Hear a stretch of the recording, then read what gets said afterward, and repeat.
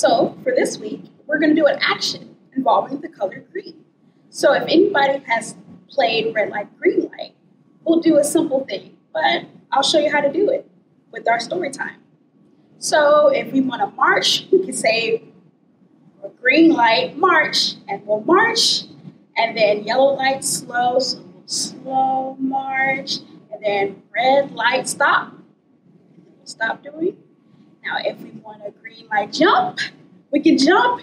If we want to yellow light jump, we can jump. And then if we want a red light stop, stop again. So you can do multiple actions with the red light, green light concept. You can even run from place to place with the red light, green light. It's super fun doing that way. You can do it indoors, outdoors. So it's a great activity to stay in shape and also learn actions. Okay.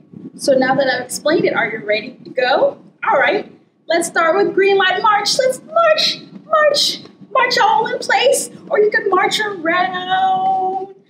So let's yellow light march. Okay, we're going a lot slower. Maybe we're moving a lot slower than red light stop. We're stopping. All right, how about green light? Jump!